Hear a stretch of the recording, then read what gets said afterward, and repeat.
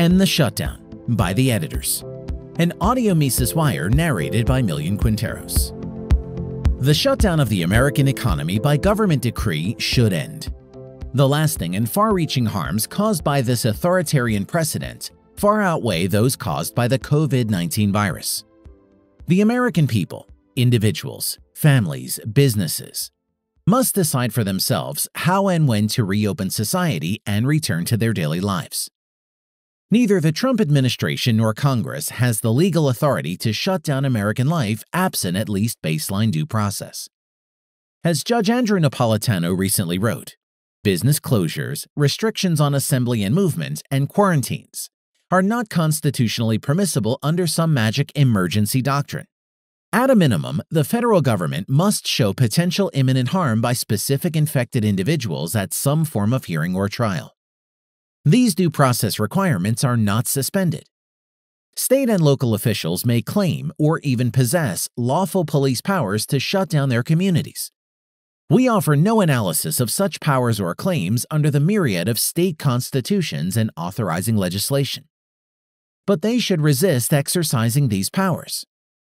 The governor of Virginia, in particular, deserves admonition for unilaterally imposing a lengthy period of virtual house arrest. We do not know, and cannot yet know, how many Americans will become sick or die from the virus. We do know that predictions regarding infection and death rates are highly unreliable. Even actual deaths attributable to COVID-19 are not so easy to count as Italy has discovered. Age, general health, and comorbidity are difficult variables to assess, and people may die with the virus but not from it. It is also very difficult to assess the lethality of the virus relative to previously known types of flu and colds.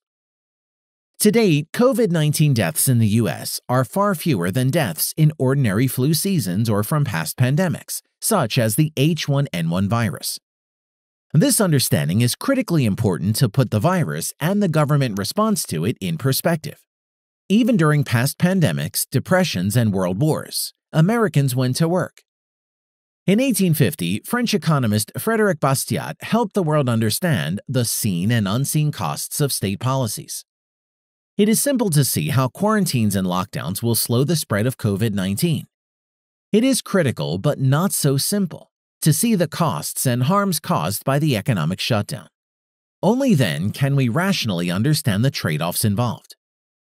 How many Americans suffering from other illnesses cannot see a doctor now? How many Americans will lose their jobs, their life savings, their retirement prospects, and their incalculable feeling of self-worth? How many will succumb to depression, drug or alcohol abuse, and suicide? How many will lose their homes, divorce their spouses, or suffer abuse? How many will never recover in their careers? How many small businesses, including vital doctors, dentists, and veterinarians, will vanish from your community?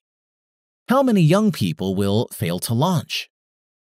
Worse still, will grocery stores and gas stations remain open and stocked? Will crime spike? Will the American social fabric, already thin from politics, tear apart? These questions are not rhetorical. All of these things happened to a degree following the Great Recession of 2008.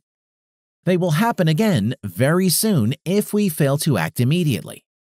Tomorrow, on April 1st, millions of Americans will not pay rent on mortgages. Millions of small businesses will shutter, just as many large employers such as Macy's, Kohl's, airlines, and hotels already have. Millions of service workers are unemployed already, but many more jobs will be lost. The effects will cascade. There is no conflict between humanitarian and economic concerns. In fact, they are flip sides of the same coin. A poorer America will be a much less healthy America, one more vulnerable to future illness and disease.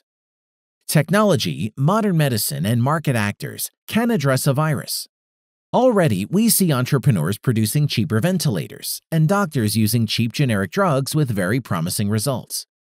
This local, bottom-up approach is the only effective way to confront the virus.